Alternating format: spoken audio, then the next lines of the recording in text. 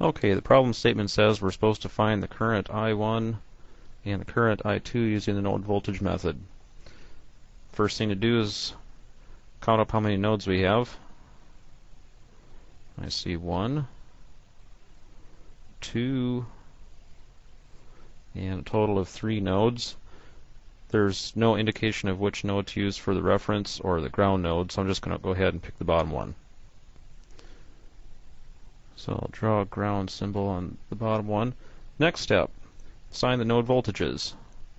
I'll call that one voltage V1, and I'll call that one voltage V2. After that we can apply KCL at the remaining nodes. And I'll start on node 1.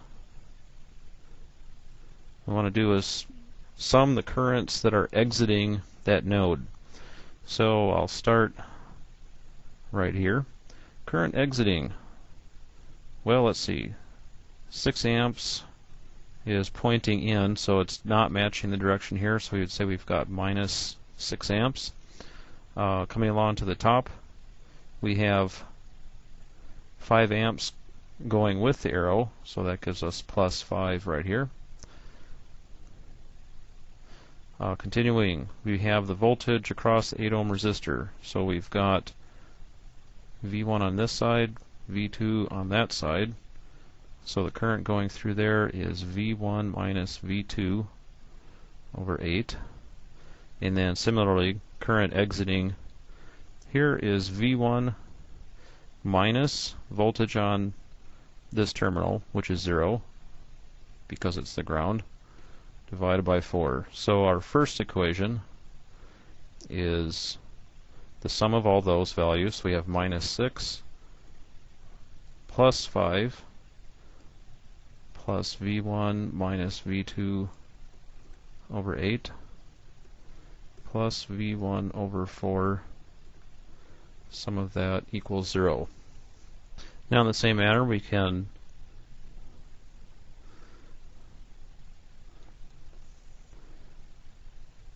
indicate the currents that are exiting on this node, and we have 3, and I'll start again on the current right here. So we have